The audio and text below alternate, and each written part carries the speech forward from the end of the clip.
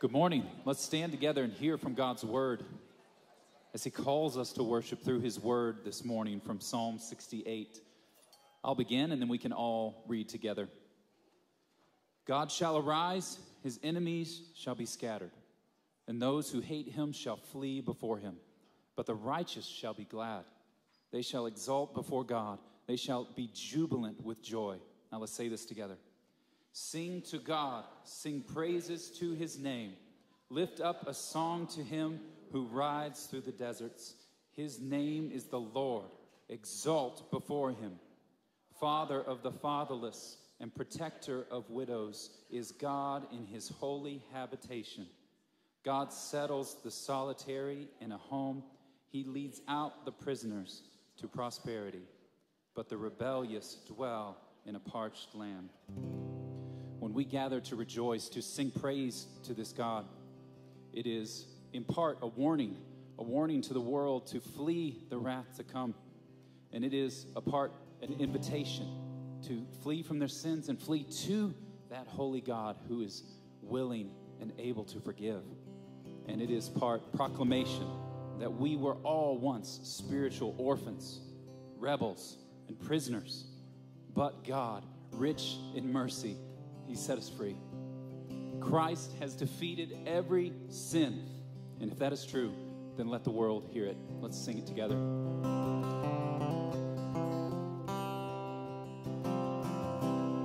All creatures of our God and King, lift up your voice and with us sing.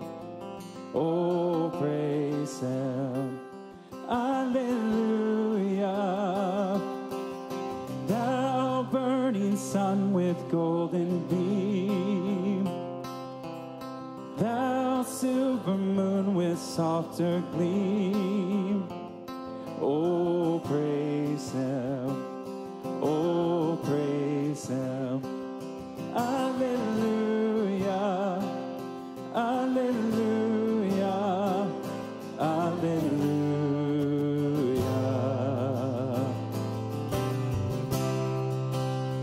Let all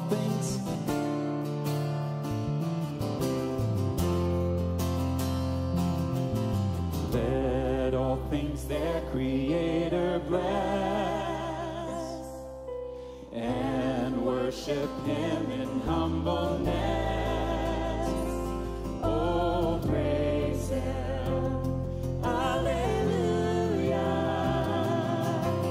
Praise the Father, praise the Son, and praise the Spirit, three in one.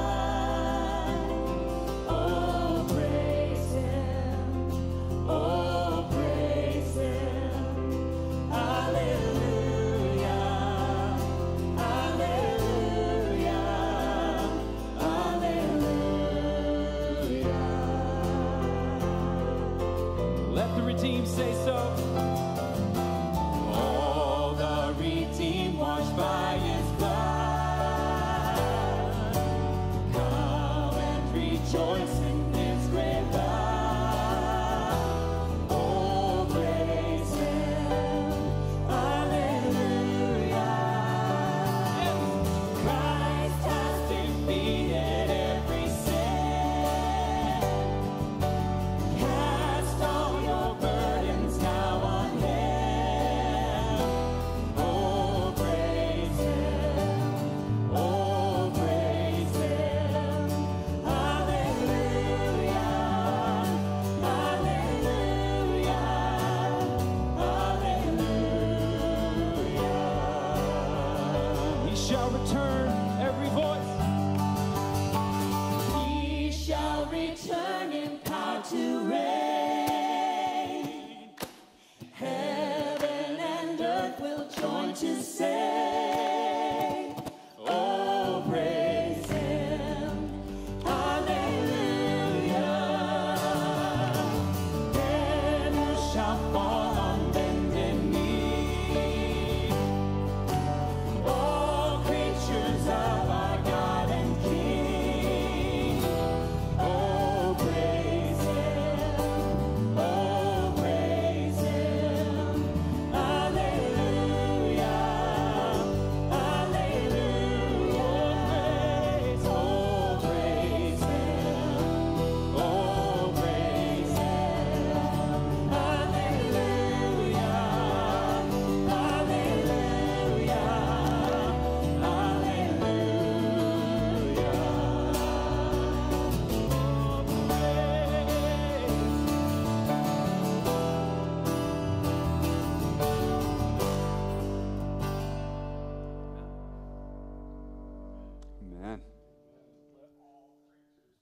the Lord.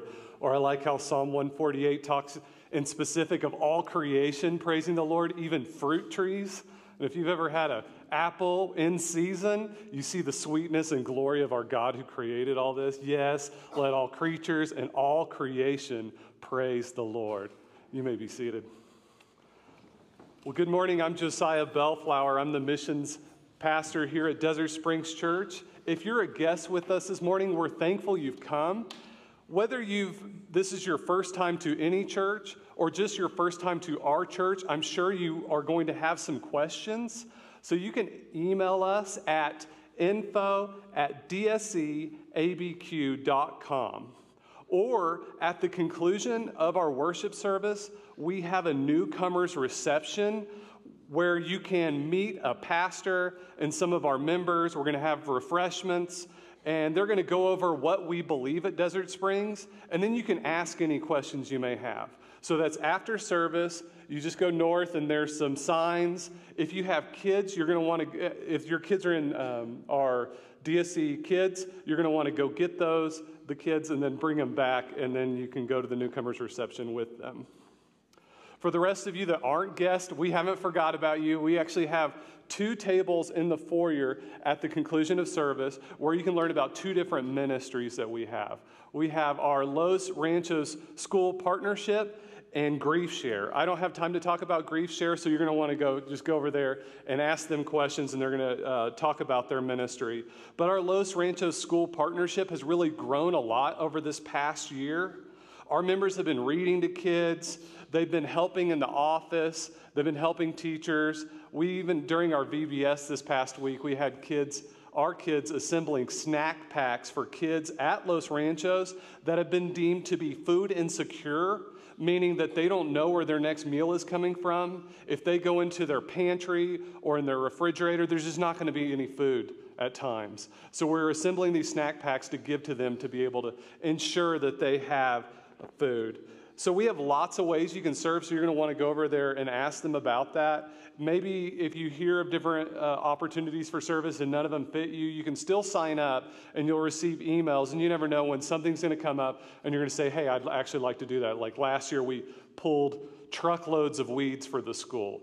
But at minimum, we want you to be praying for this ministry, praying that we are able to bless the school, that we're able to meet the parents to bless them and to be able to share the gospel with their parents.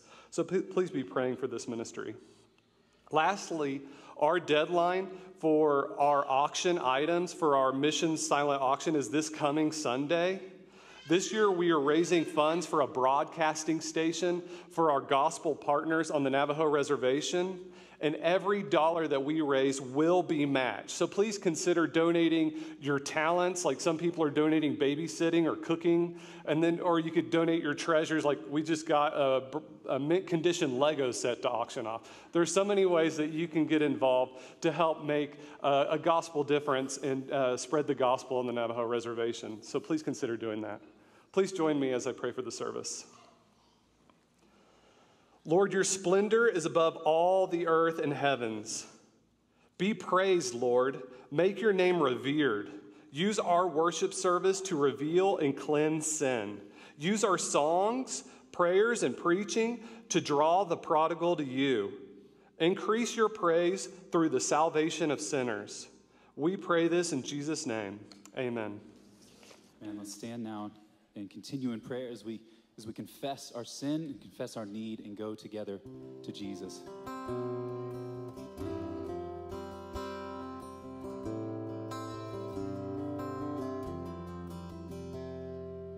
Out of my bondage, sorrow, and night, Jesus, I come. Jesus, I come.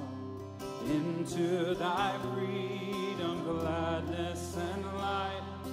Jesus, I come to thee. Out of my sickness and into thy health, out of my wanting and into thy wealth, out of my sin and into thyself, Jesus, I come to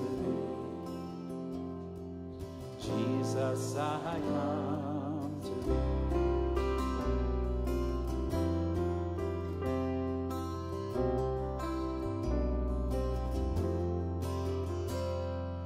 Out of my shameful failure and loss, Jesus, I come. Jesus, I come into the glorious gain of thy cross. Jesus, I come to thee. Out of earth's sorrows and into thy balm, out of thy storms and into thy calm, out of distress into jubilant song. Jesus, I come to thee. Jesus, I come to thee.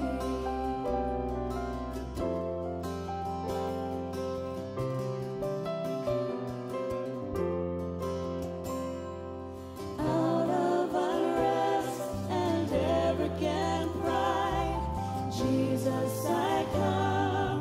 Jesus, I come into thy blessed will to abide. Jesus, I come to thee. Out of myself to dwell in thy love, out of despair into raptures above, upward forever on wings like a dove. Jesus, I come to thee. Jesus, I come to thee.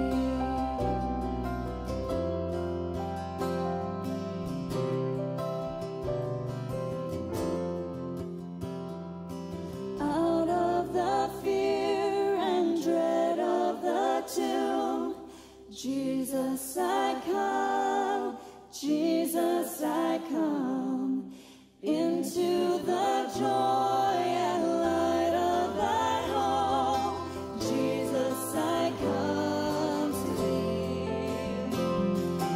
Out of the depths of ruin untold, into the peace of thy sheltering fold, ever thy glorious face to behold. Jesus, I come to thee. Jesus, I come to thee. Jesus, I come to thee.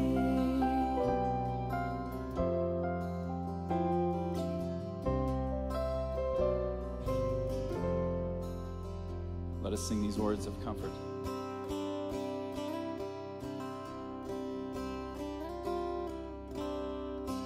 Come, sons and daughters, sing, adopted through the blood. God sent his Son, redeeming. Now the curse has been undone. Now the curse has been undone.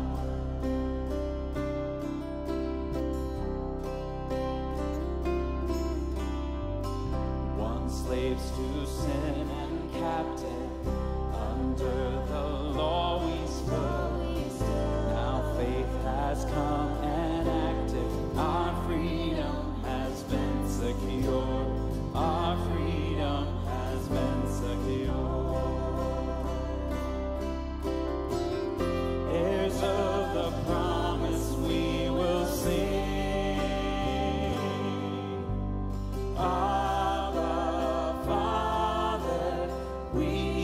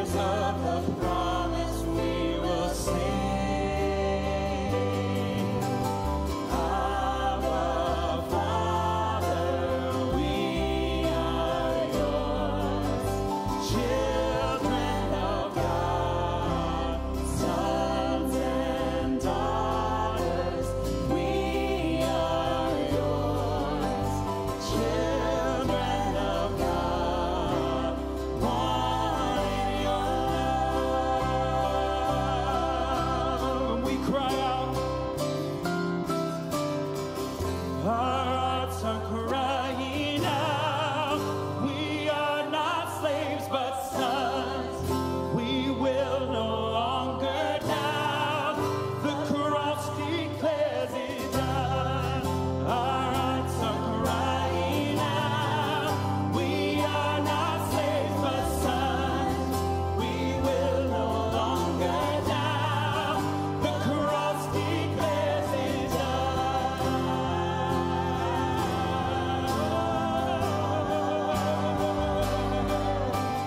Abba, Father, we are yours, children of God, sons and daughters. We are yours, children of God, one in your love. Come singing. Come, sons and daughters, sing, adopted through the blood. God sent his Son, redeemed. Now the curse has been undone. Now the curse has been undone.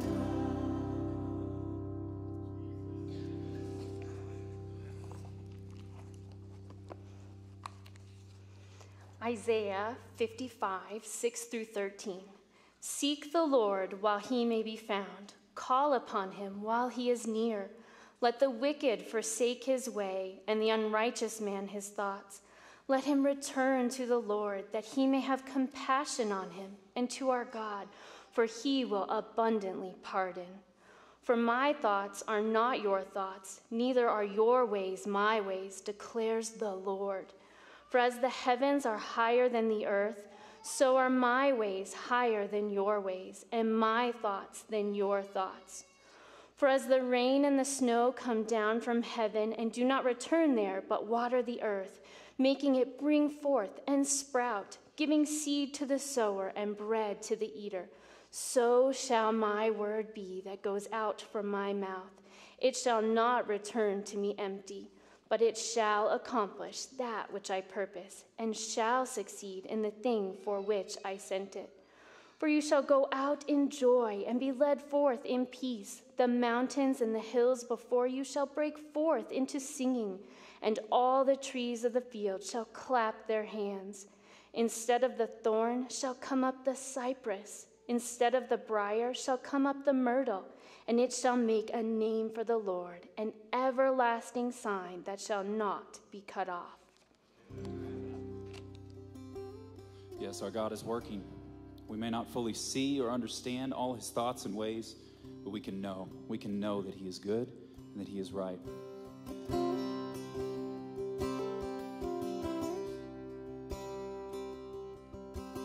God moves in a mysterious way, his wonders to perform. He plants his footsteps in the sea and rides upon the storm. Judge not the Lord by feeble sense, but trust him for his grace. Behind a frowning providence, he hides a smiling face. He hides a smiling face. He is working. Deep in his dark and hidden mind, with never failing skill, he fashions all his bright designs and works his sovereign will. Oh, fearful saints, new courage take. He clouds that you now dread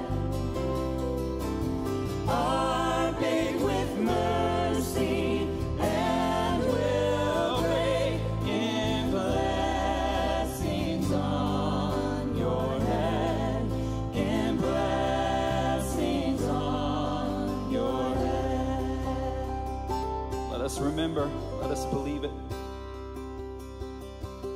Let me remember my song. Let my heart meditate all night long. I will appeal to the Lord. I will sing praises forever. Let me remember. Let me remember my song. Let my heart meditate all night long. I will appeal to the Lord. I will sing praises forevermore. For He is good and He is Sing it, church. right. For He is good and He is right.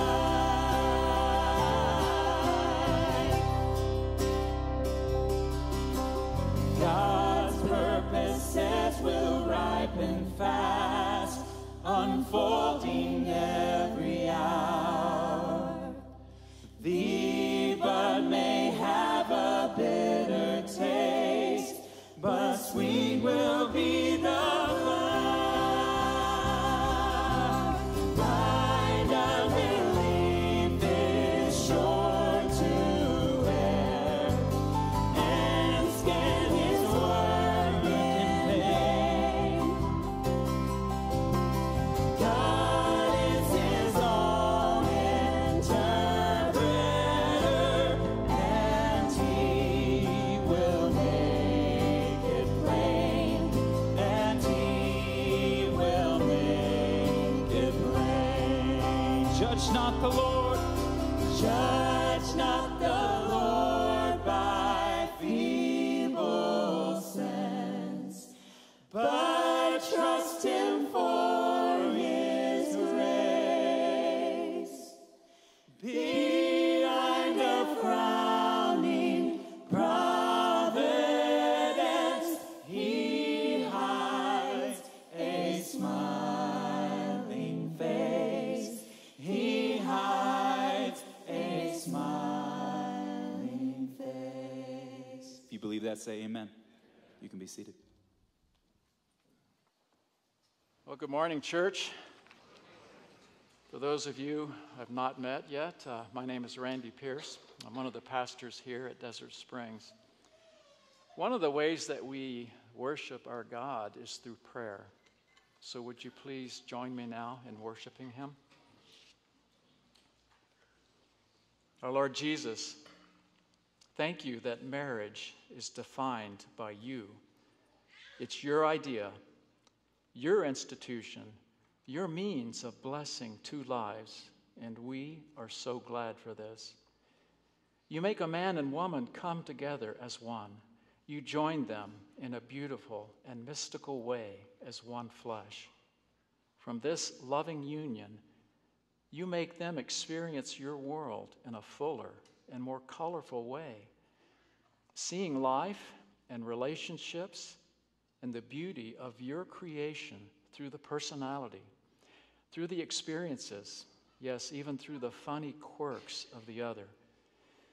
You teach the husband to love his wife as Christ loves the church. You teach the wife to help her husband focus his heart on serving the Savior.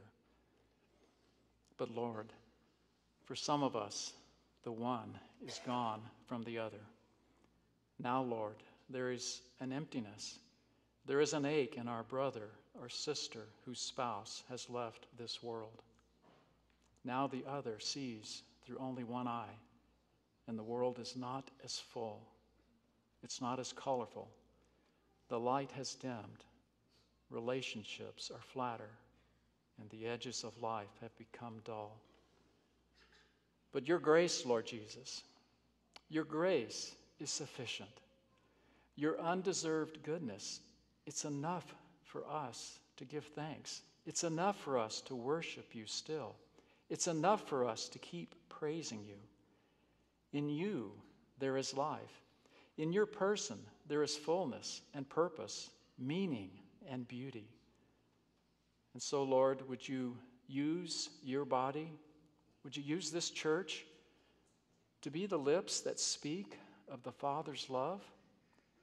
To be the hands and feet that work the grace of our Lord Jesus?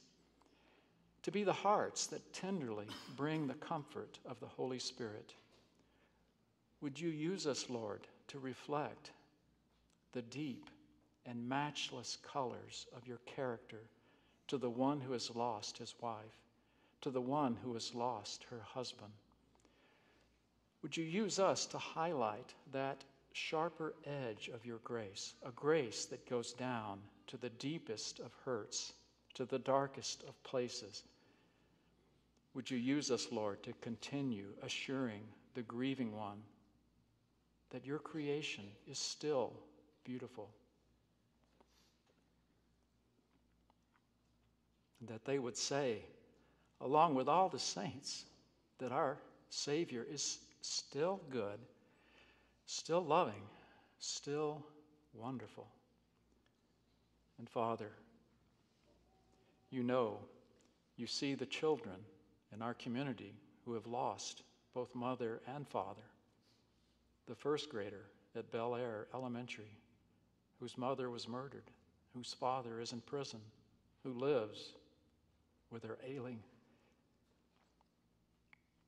grandparents. Lord, who will care for this child when they die?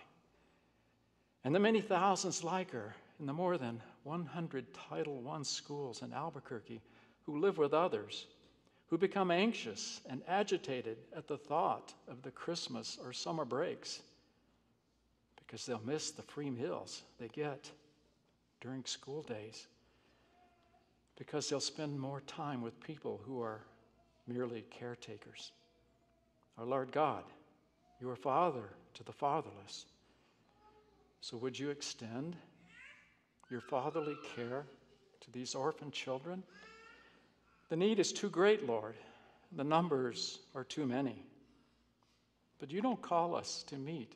You don't call each of us to meet these needs, but to see the person in front of us, the one made in your image, whom you have sovereignly caused to cross our paths.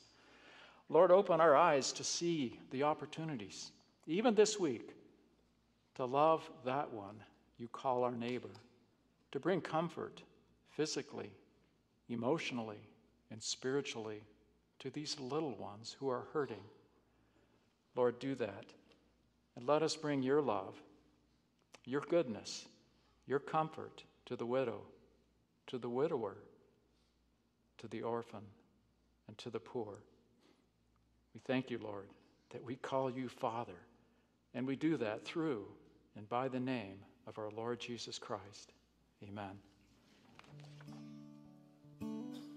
Let us stand now. Rejoice in our privilege of prayer and our friendship with Jesus. What a friend we have in Jesus. All our sins and griefs to bear. What a privilege to carry everything to God in prayer. Oh, what peace we often forfeit. Oh, what needless pain we bear. Oh, because we do not carry everything to God in prayer.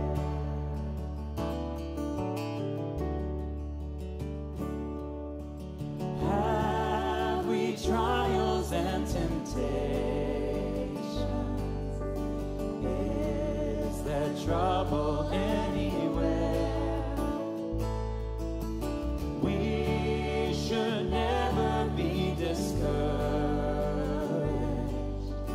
Take it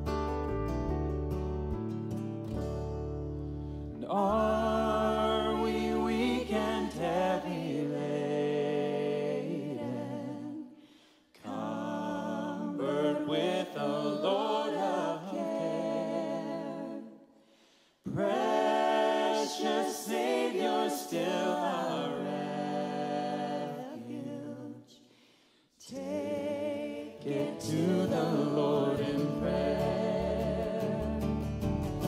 Do thy friends despise, forsake thee?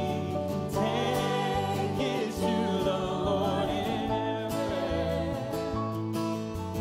In his arms he'll take and shield thee. Thou wilt find a solace there. In his arms.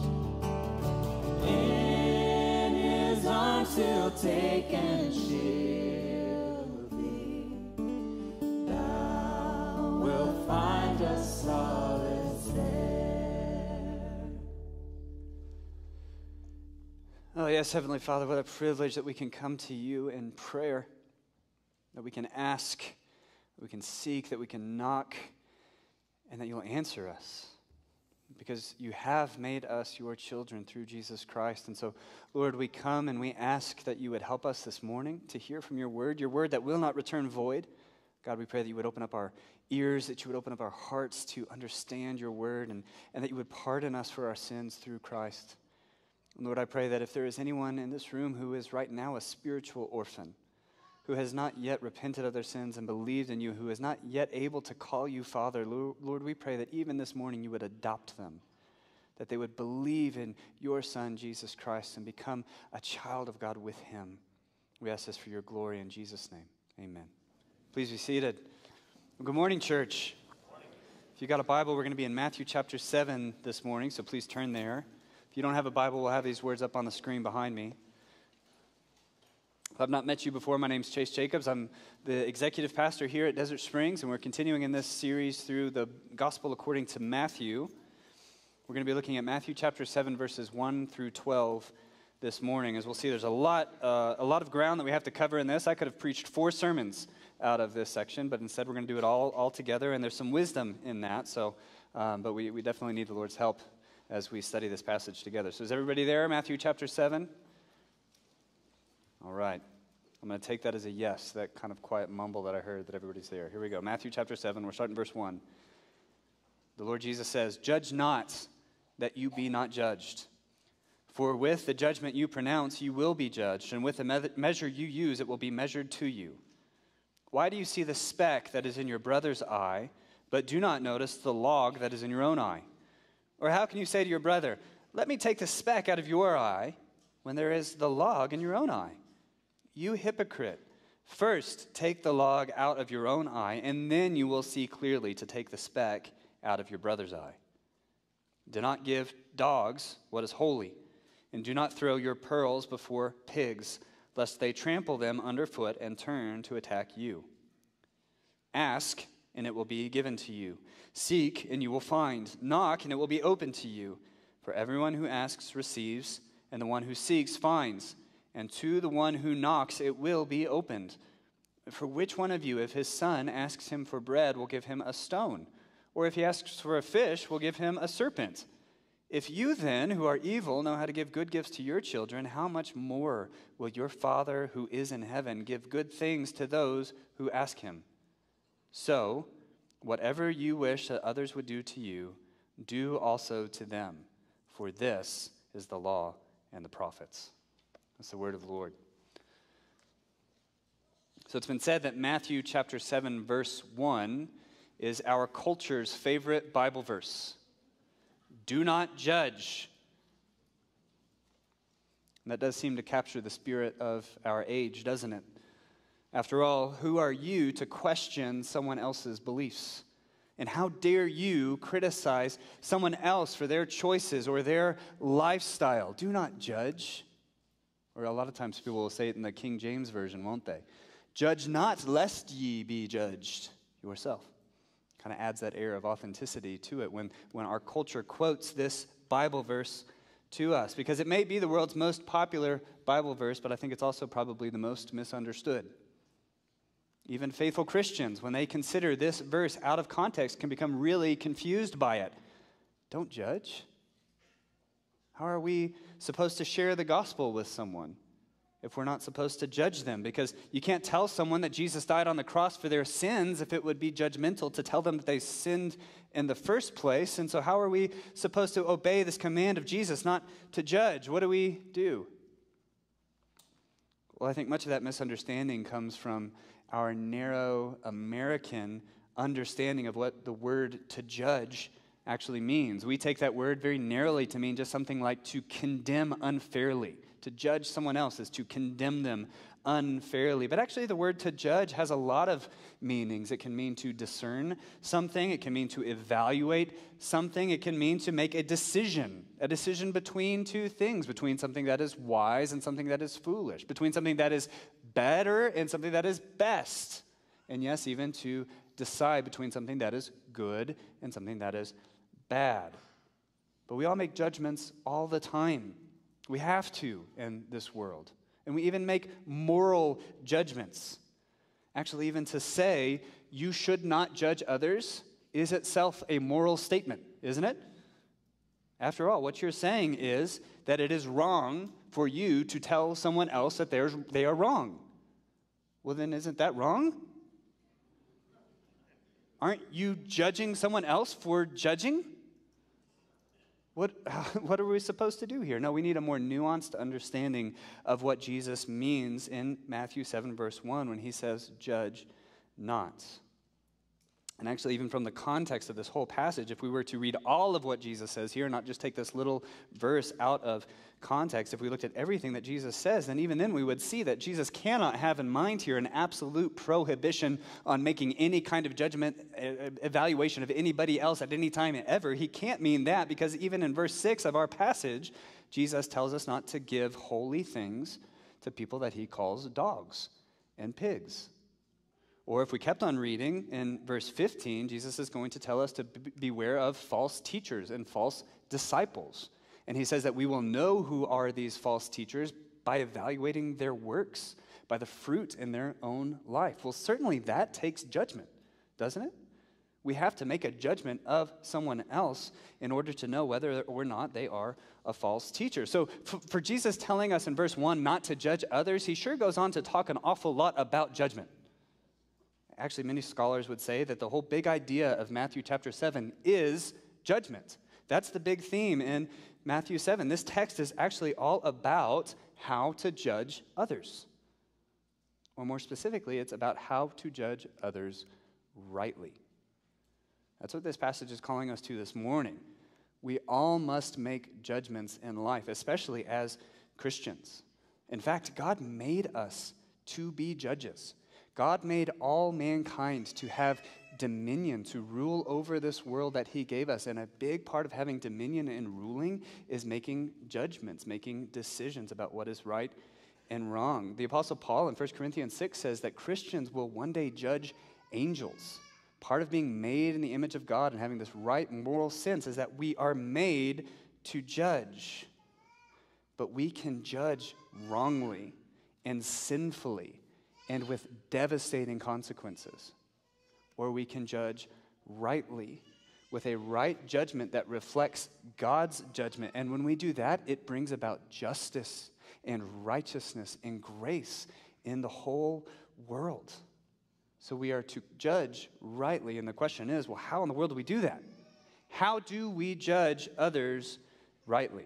Well, that's what we're looking at this morning. In verses 1 through 12, we'll see that this passage can break up into 4 big sections, which you have in your outline.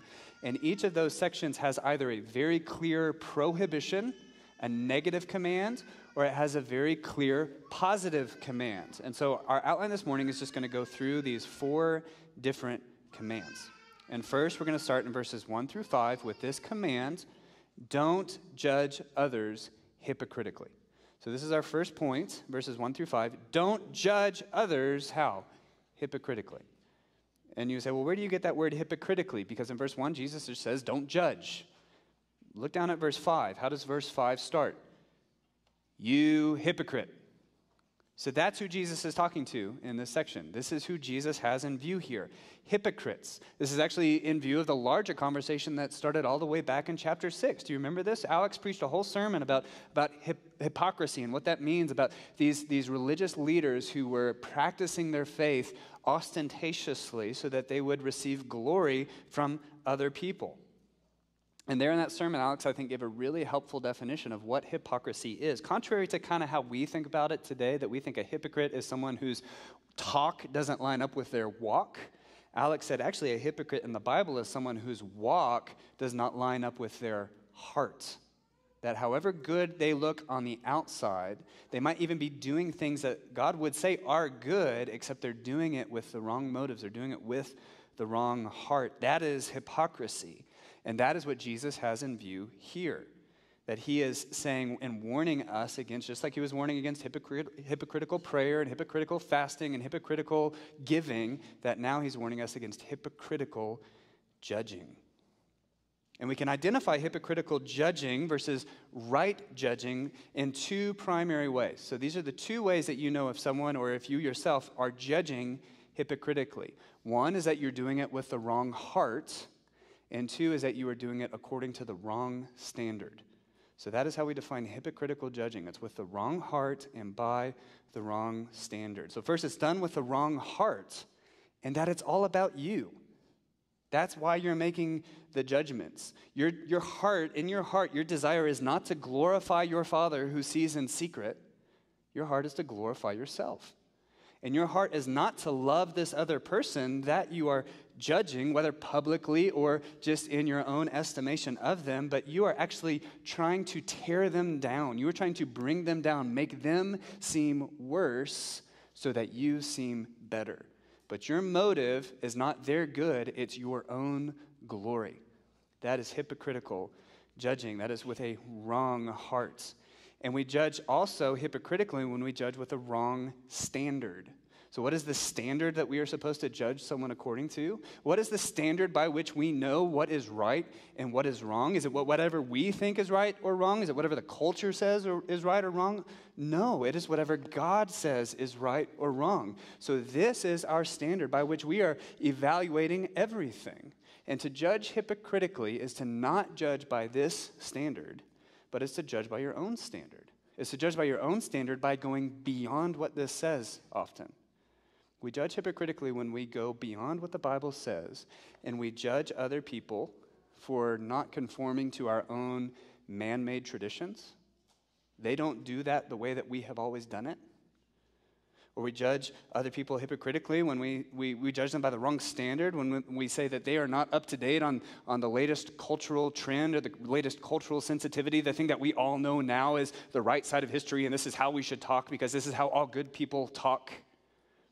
Holding them to that standard, the world's standard.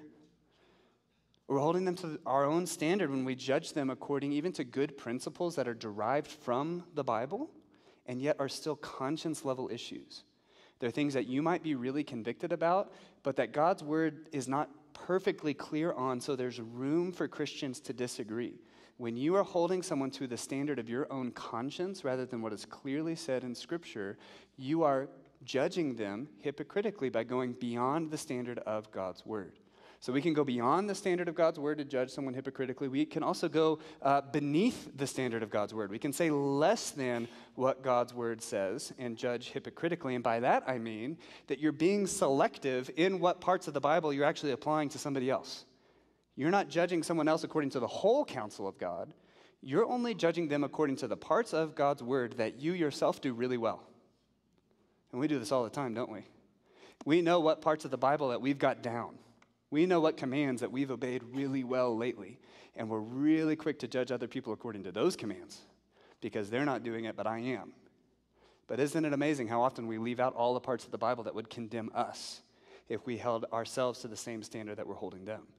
We are saying less than God's word. We're not saying everything because we know if we judged that person according to that Bible verse, well, then we'd be judged right along with them. And we can't have that because the whole point is our own glory. But that's actually the point. This is what Jesus is getting at, that we are all included in the same judgment. And when you say too much or you say not enough, you are forgetting what judgment actually is. That's why Jesus is this basis that he gives us in verse 1. Look at this. Look again at verse 1. He says, judge not that you be not judged. For with the judgment you pronounce, you will be judged. And with the measure you use it, it will be measured to you. This is a principle that Jesus has already brought up in the Sermon on the Mount. You go back to chapter 6, verse 14. There Jesus says, if you forgive others their trespasses, your heavenly Father will also forgive you. But if you do not forgive others their trespasses, neither will your Father forgive your trespasses. So how we treat others has to do with our relationship with God. Now, what Jesus is not saying is that this is some kind of divine quid pro quo or this for that. Like all of our forgiveness is just based on our being forgiving to other people. Or that if we will want to come out from under God's judgment, all we have to do is not judge other people. Okay, that's not what Jesus is saying here. That would actually be works righteousness. That's not the gospel, okay? What Jesus is saying is that if you are unforgiving, if that you go on judging other people for your own righteousness' sake, then you probably don't understand the grace that God has shown you in the gospel, which may mean that you have not yet been forgiven yourself, that you don't understand what God has done for you in the gospel of Jesus Christ, or if you did understand it, you would never treat somebody else that way. Another very common expression in our culture is, only God can judge me. Have you ever heard someone say this? For some reason, it is a very popular tattoo. But I wonder if people who say this or get it tattooed on their body, if they actually believe that God will judge them. Verse 2 reminds us that yes, we will be judged with a judgment that is not from man, but a judgment that is from God, and that should be a terrifying thought. We all will stand one day before the judgment seat of God. And in that day, all of us will be laid bare. None of us will have any of our faults hidden anymore. God will see every sin in your life, every wrong that you have committed, everything that you have, every way that you have fallen short. And in that day, we will not be able to compare ourselves to other people. We won't be able to say, well, I was at least better than this guy. That's not how it works. Only God can judge you, and he will. And were it not for Christ, as we stand before God according to his standard, we would all be condemned. But God forgives us. God has made a way for us to come out from underneath that judgment by giving his very own Son. Jesus Christ, who was alone without sin. Jesus Christ, who alone could stand before the judgment seat of God and not be afraid, because he had never done anything wrong. God could search Jesus inside and out and find no speck of sin, no fault whatsoever. Jesus was perfect, and Jesus was condemned in our place. Jesus underwent our judgment. So the cross of Christ is that final judgment that we will all face when we stand before the judgment seat of God, that traveled back in time and was poured out on God's Son on the cross, so that when we stand there in that day, all of the judgment will already have been paid for. All of the condemnation that we will deserve, it will have already happened on the cross of Jesus Christ, because Jesus died in your place as a substitute for your sins. And not only did he die, but he was raised. And do you know what that means? It means that it worked.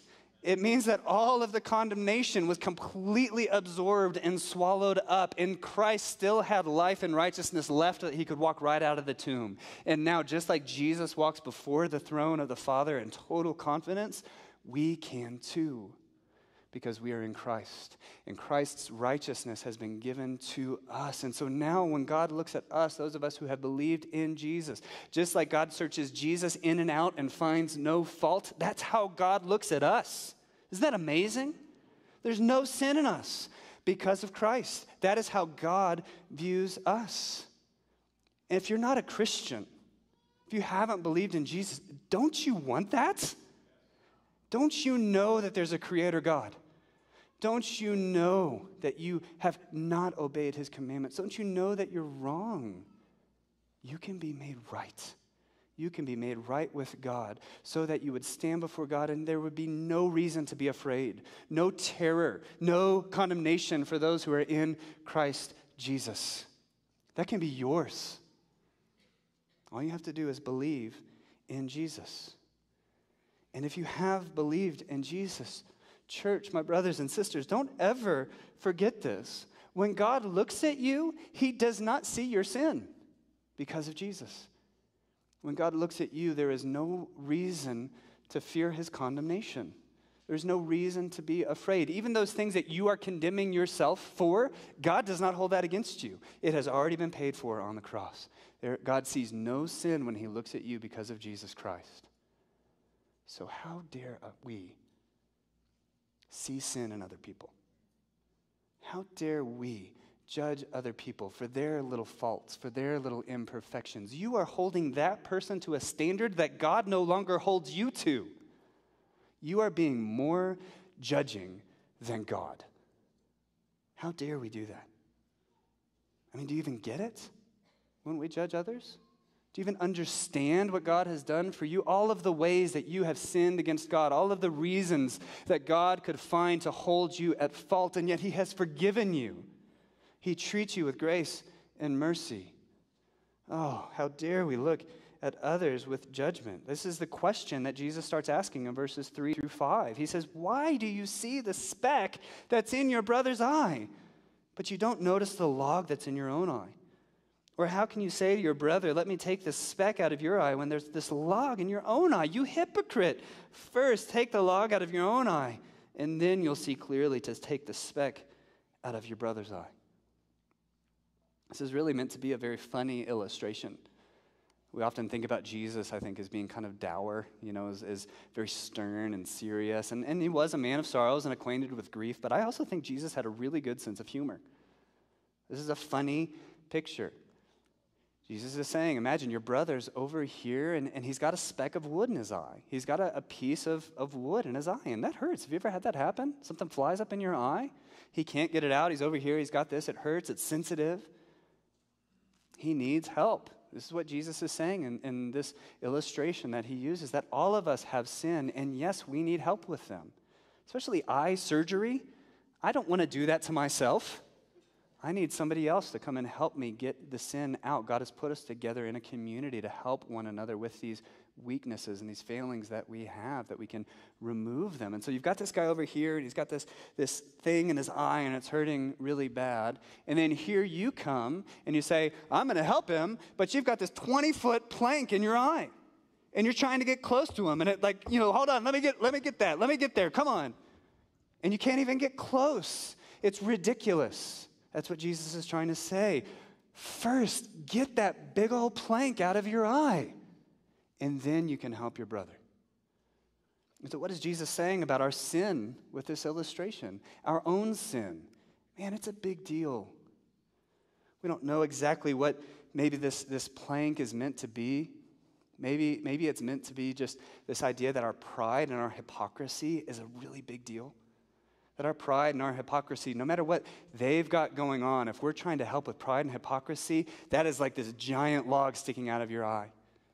Or maybe what Jesus is getting at here is that people who struggle with hypocrisy at times often struggle with much worse sins than whatever the people are that we're condemning. So it's like what Jesus says to the Pharisees. Hey, you're really good at tithing dill and mint and cumin, but you're really bad at love and mercy and justice. Hey, you've got a much bigger problem than they have.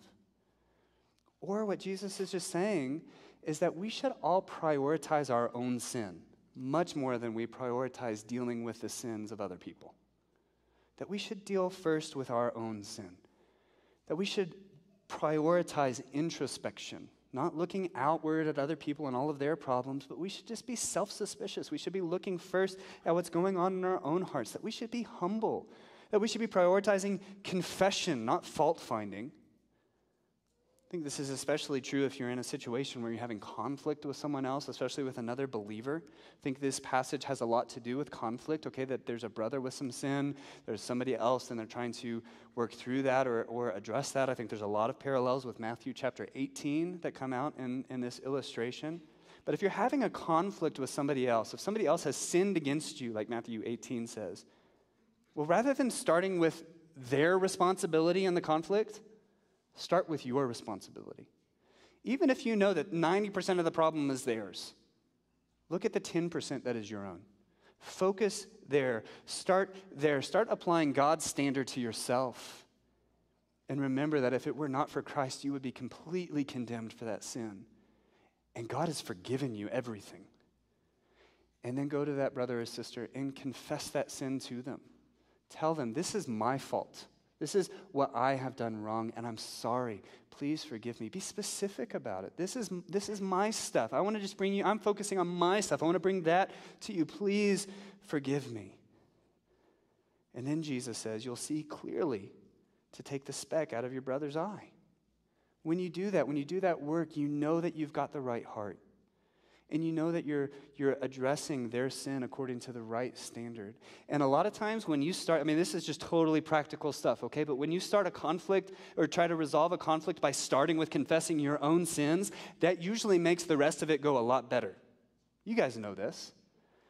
If you start with accusations, you start with condemnation, you start with judging, well, then you're just bringing that back on yourself. But if you start with humility and confession, usually that brings it about. That's how God has made the church to be reconciled.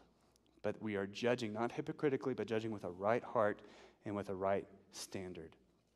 So that's our first point. Now let's turn to the second point. And this one's short. This is just one verse.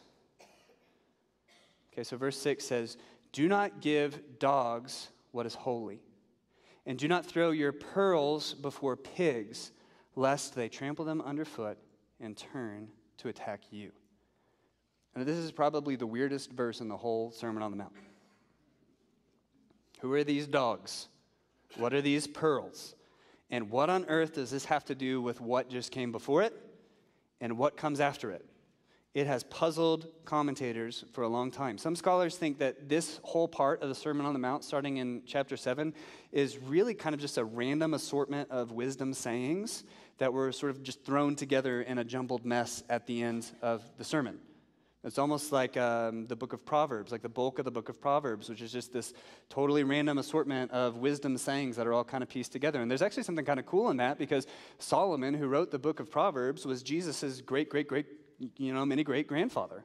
So maybe Jesus is just being like his granddaddy here, and he's kind of throwing out Proverbs all over the place. Maybe. But I think if we look closely, there's actually more that these different sections have to do with each other, that there's actually a train of thought here. And it is very much like wisdom literature that Jesus is giving to us, but it makes more sense if you look at it together. So if we remember, again, verses 1 through 5, I think those are cautioning us against exercising judgment hypocritically or exercising judgment pridefully. But then verse 6 is a counterbalance to all of that. So verse 6 is saying, okay, yes, you shouldn't judge hypocritically, you shouldn't be quick to judge, but you also shouldn't be naive. You also shouldn't just not judge anybody ever. You should also not just continue to extend grace and the gospel hope to people. There's a time where you do have to exercise judgment, where you do have to act rightly in that way that you relate with other people. And you have to determine that some people are dogs or pigs that you should not have dealings with. In ancient Judea, dogs and pigs were both unclean animals. So dogs here does not refer to the dog that lives in your backyard. The dogs here refer to like street dogs that would run wild and they would scavenge and they would eat garbage all the time. And in the Jewish world, to call someone a dog was usually reserved for someone that was outside of the covenant community. This is especially Gentiles, they would call them dogs. Pigs, of course, eating pigs was forbidden by the Mosaic covenant, again, probably because they ate garbage and that they were considered to be unclean dogs. So Jews would not even, raise pigs, that there were not pigs in the land of Judea. So that's what Jesus is saying when he says pigs and dogs. And then he says, don't give what is holy to dogs, or these holy things. In verse 6, that's probably a reference to holy food. So food that was consecrated for use in the temple. Probably the food that was reserved from the sacrifices that was to be given to the priests, okay? But this is holy, consecrated food that Jesus says, don't give that to dogs that are used to eating garbage. They won't know the difference. They're just as happy eating their garbage. Don't give them this consecrated special meat. And then he talks about pearls. Pearls, we all know what pearls are. Some of you probably have pearl necklaces on right now. In the Jewish world, rabbis would often refer to pearls as good teaching. It's a really, really good teaching, especially teaching that they kind of strung together like pearls on a necklace. They would call good teaching pearls of wisdom. And then, of course, in the Gospels, Matthew 13, Jesus has a parable about a man that finds a really expensive pearl, and he sells everything else that he has to get the pearl, and he says that pearl is the kingdom of God. So what's the picture here that Jesus is giving to us? Is he's saying that the pearls are the holy things. It's the gospel of the kingdom. It's the good news of the kingdom. And that we Christians should not continue to hold out the teaching, the good news of the kingdom to people who do not want it, to people who prove that they hate it, to people that reject it because they would rather go on eating their garbage. They don't appreciate the value of what it is that you are giving to them. I mean, think about holding out a pearl to the pig and say, hey, piggy, look at how great this pearl is. They have no idea what you're talking about, but you know how valuable it is, but they don't get it at all. And Jesus says, don't continue to hold these things out to people who want nothing to do with it. So I think this can be in the context of church discipline.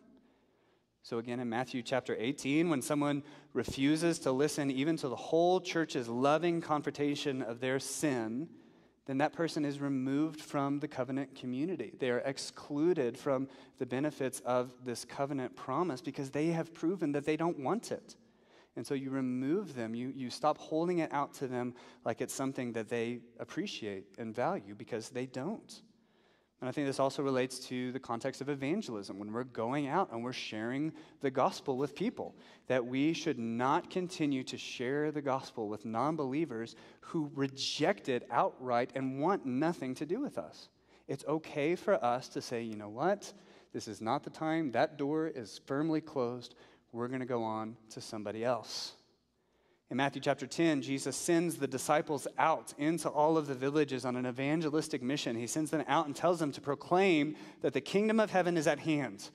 And he tells them to go from village to village. And he says, if anyone refuses to listen to you, if anyone refuses to receive you, if a village says, get out of here, we don't want to hear what you have to say, then Jesus says that they are to shake off the dust from their feet as a sign of judgment and to leave that house or town. Just go on. There's other villages that will listen to what you have to say. Get out of that town. And then Jesus adds in verse 15 of Matthew 10, truly I say to you, it will be more bearable on the day of judgment for the land of Sodom and Gomorrah than for that day.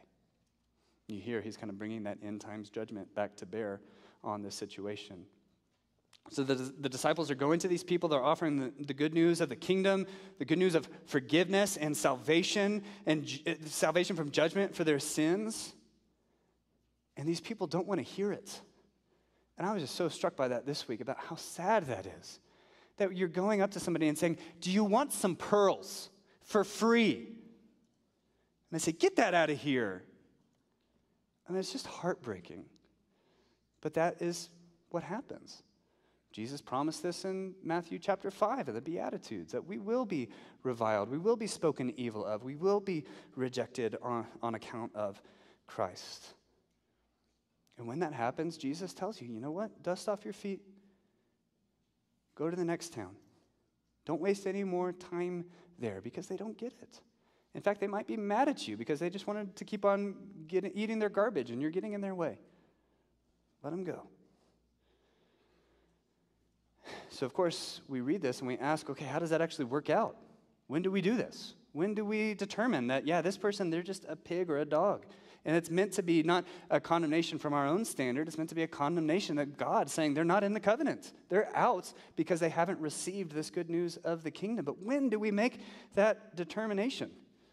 And you know what? If I had a whole sermon to preach on this one verse, maybe we could get close to having some kind of principles or guidelines that we can apply here when we know is the time to dust off our feet and walk away. But we don't have time for that this morning. And I think before we rush to get too prescriptive about what Jesus is saying here, maybe let's just step back and look at the wisdom that he's giving to us. He just puts this out here. He doesn't give you guidelines. He doesn't tell you when they are or when they aren't. And he's saying, keep this in tension with everything that came before it. Okay, don't judge people hypocritically. Don't judge them with a wrong heart. Don't judge them by the wrong standard. But don't put up with them for too long, because you might be wasting your time. And you say, well, Jesus, how do I know? What do we do? This is why we go to this next section. Verse 7. This is our third point. Ask, seek, and knock. Jesus says, ask, and it will be given to you. Seek, and you will find. Knock, and it will be opened to you. For everyone who asks receives, and the one who seeks finds. And to the one who knocks it will be opened. Or which one of you, if his son asks him for bread, will give him a stone? Or if he asks for a fish, will give him a serpent? If you then who are evil know how to give good gifts to your children, how much more will your Father who is in heaven give good things to those who ask him? Now, this passage, too, you could stop and say, wait, what does this have to do with everything? These all seem totally disparate from each other. But I think, again, there's some wisdom here in how this is arranged. Now, in its most general sense, this section, verses 7 through 11, is just another beautiful teaching about prayer and how we should pray in light of God's character. This is something that Jesus has been talking about a lot throughout the Sermon on the Mount so far. In the book of Luke, in Luke chapter 11, the gospel writer there also cites this body of teaching, but he puts it in a place where it comes right after the Lord's Prayer, and then the parable about the friend at midnight. You remember that, where the guy goes and bangs on the friend's door and asks for bread, and then he goes into this part. That whole thing makes a lot more sense, but still, here we see this main idea that Jesus has been unpacking through this whole sermon, that God is our Father. Jesus calls God our Father 17 times in the Sermon on the Mount. That God does love us, that God does know what we need before we ask, that we don't need to be anxious, we just need to pray for daily bread. And so Jesus is just undergirding that same argument here. He's giving us this beautiful teaching that we can go to God. We can go to God because God's like a father, and an even better father than us earthly fathers. That's the argument, that even us earthly fathers, even the ones who really love their kids, by comparison to God, are evil. Because we don't do it quite right every single time. That we're not available 24/7 the way that God is. We don't have the kind of love that God has for us. And that's crazy for me to hear that, because I love my kids so much. And my kids can ask me for anything, can't they? When my little girl knocks on the door in the middle of the night because she had a bad dream, I will get up every single time. And God says, in my sin and in my weakness and in my failure as a dad, I'm evil by comparison to how good God is. So you can ask God for anything that you need, daily provision, help, whatever it is. But we still ask, why did Matthew put this section here and not after the Lord's Prayer? Or not after the whole thing about being anxious? Why does he put it after this part about judging other people? Well, I think we're getting to that when you say, how do I make this right determination? When am I judging hypocritically? And when do I need to judge this person as a dog or a pig? How do I know? Well, you should ask God for wisdom. I think that's the main idea. The reason that Jesus puts this right here in this sermon is that as we go out trying to exercise right judgment in the world, we need a lot of God's help. And God will give us help when we ask. What does the Apostle James teach us? James chapter 1, verse 5. If any of you lacks wisdom, let him ask God, who gives generously to all without reproach, and it will be given him.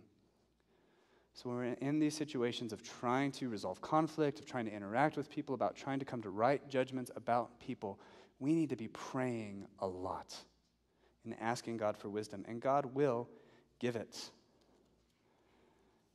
And I think this is a lot more important than we give credit to. Of course, we'll say, yeah, you should pray about that. But really, stop and think about this. How important is prayer when you're in conflict with somebody else? When there is some sin that needs to be addressed, how important is prayer? And yet, it's those situations that we seem to pray the least.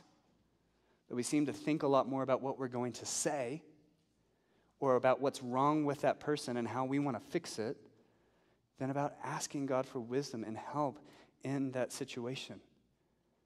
I think there's such a connection between hypocrisy and prayerlessness. What an indicator that your heart is not in the right place when you're not praying. So we should be praying about our relationships with other people. We should especially be praying when there is conflict. And what should we be praying for? We'll go back to the speck and the plank. You should be praying that God would help you discern your own sins. Like Psalm 130, pray, God, show me my hidden faults. Show me if there be any grievous way in me that I can walk in the way everlasting. God, show me my sin. Help me see my planks. We should be praying that. And we should be praying for humility and compassion and mercy and love for this other person. God, help me have a right heart towards them, not a judgmental heart towards them. And we should be praying for wisdom. God, when do I speak? What do I say? God, help me discern what I should say here. And I think we should pray for that person and their sin. If there really is a speck in their eye, if there really is some sin in their life, have you prayed to God that he would help them with that? Have you asked God to take that out? Or do you think that's your job? Do you think you're the Holy Spirit and all you've been doing is thinking about what you're going to say to fix that person when you confront them? No, start by praying to God. I've even heard really good advice that you should set aside a set amount of time to pray for somebody in their sin before you confront them, like a month. Just pray every day for a month that God would help that person with their sin. You know what happens a lot of times is you realize that actually the sin was a lot more to do with you than it had anything to do with them. Or sometimes as you're praying for them over time and a few weeks go by, that person will come to you and confess that sin. Because God is alive. God works in other people's lives as much as he works in your life. So pray that God would be gracious and work in their life, and pray. And even then, if you spent that amount of time praying for them and you finally go to confront them, well, then at least you'll know that you've got a right heart, that you're not acting out of judgment or anger or pride or any of these other things. So pray for that person in their sin. And then lastly, more than that, I think that we should go to our Father in heaven with confidence before his throne and pray that God would bless that person. Bless that person that you've been so tempted to judge. That God would do really, really good things in their life. Because that's not what we want when we're judging somebody else, isn't it? Usually when we're judging somebody else, what we want is to see them fail. What we want is for bad things to happen to them, for them to be punished. And we even get that sense of kind of satisfaction when something bad does happen to them. We're treating them like an enemy. We would want bad things to happen to them. No, we should pray for them and say, God, I want really good things to happen to that person, including their sanctification in this area of sin. But Lord, just bless them. Pour out your blessings on this person. Give them success at work. Give them success in their family. Lord, make really, really good things happen for this other person because I love them. It was Billy Graham that said, you cannot pray for someone and hate them at the same time. So again, this is all just that work of getting our hearts right before we go to somebody else. And I would ask, isn't that what you would want somebody else to be doing for you? And that's where we get to this last point. Verse 12, this is our fourth point. Jesus says, do also to others. So it says in verse 12, whatever you wish that others would do to you, do also to them.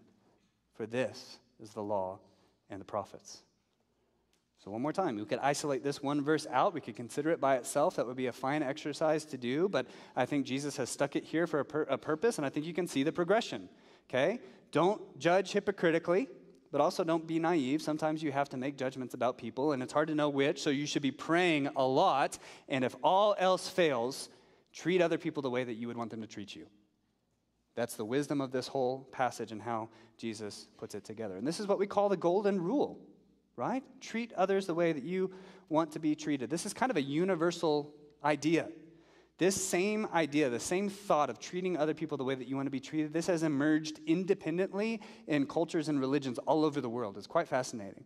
Buddhism, Confucianism, Zoroastrianism, Plato, Seneca, all of these people had very, very similar ideas. And then even Jesus is getting this idea from the Old Testament of the Levitical law that says, love your neighbor as yourself. So we all get that this is a good principle. It's out there. God has made us with this sense that this is what is morally right, that you treat other people the way that you want to be treated. What's really fascinating to me is that when you study these other cultures and how they articulate the golden rule, almost without exception, okay, especially the older ones like Buddhism and Hinduism and these other ones, they always state it in the negative. So they always say, don't do to other people what you wouldn't want them to do to you. But Jesus, the Judeo-Christian tradition, states it positively. Do for other people what you would want them to do for you. Do you hear the difference in that? All of these other religions, when they've arrived at their idea of the golden rule, they basically say, hey, you know what? Just leave each other alone. Stay out of each other's lives. Don't do something that you wouldn't want somebody to do to you, okay? Just leave each other alone. But what is Jesus' wisdom? What is Jesus' golden rule? Get in each other's lives and love each other. Get in each other's lives and bless each other. Get in each other's lives and do good for one another, even if that good is helping them see sin in themselves. Because wouldn't you want that?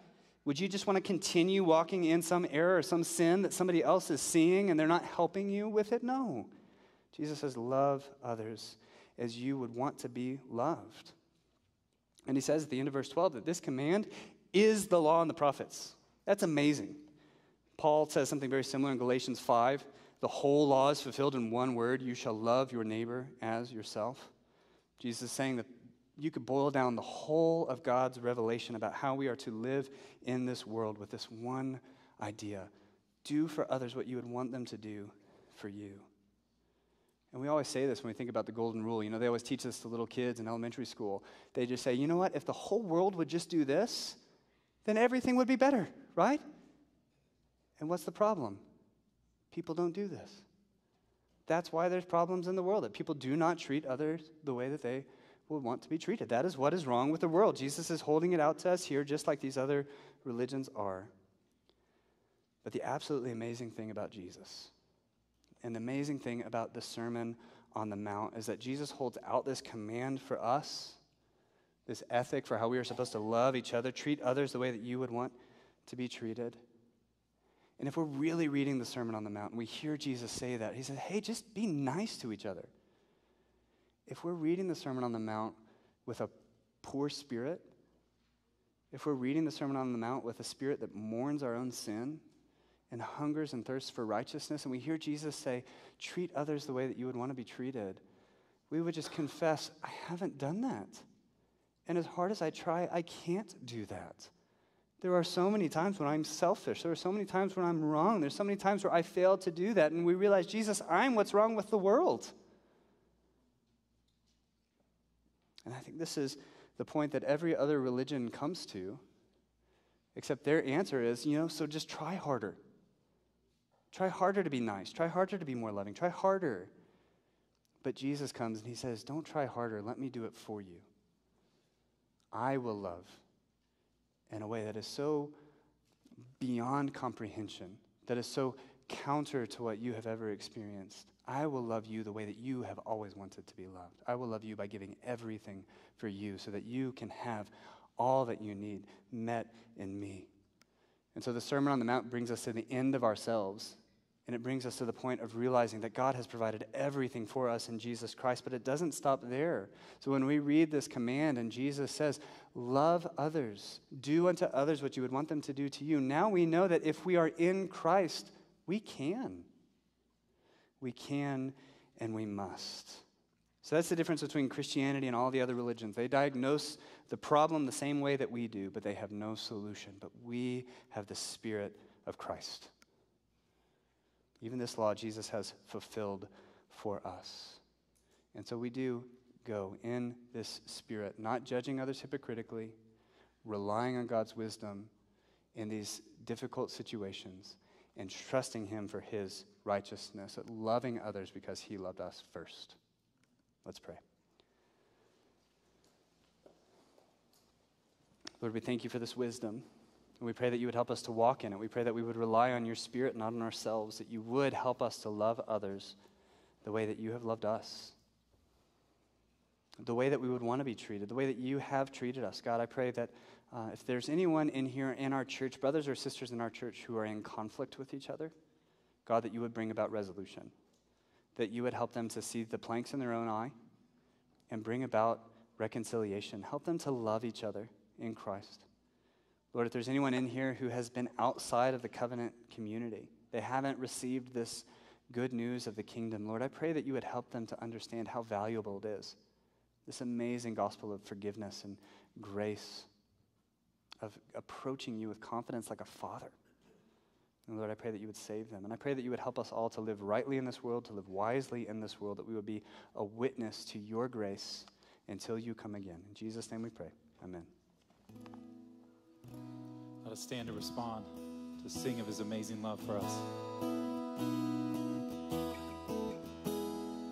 And can it be that I should gain an interest in the Savior's blood? Died he for me, who caused him pain, for me who him to death pursued.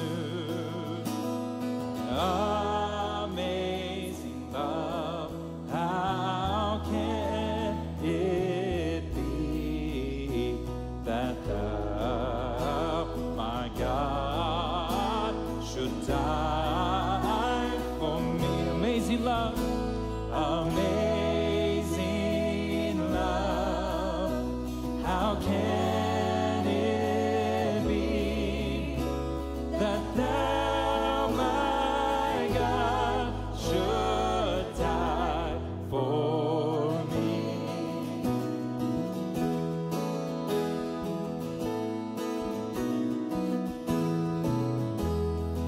He left his Father's throne above, so free, so infinite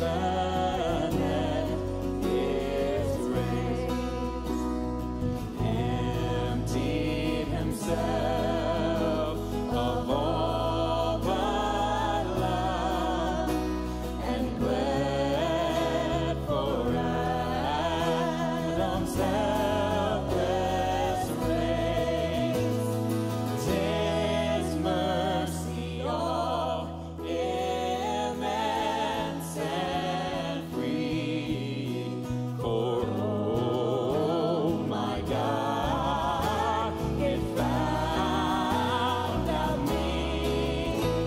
Amazing love, how can it be that thou, my God, should die for me? We were dead in sin. Long my imprisoned spirit lay, fast bound in sin and nature's night. Thine eye diffuse a quickening ray. He did it. I woke the touch and flame with light. My chains fell off, my heart was free. I rose, went forth, and followed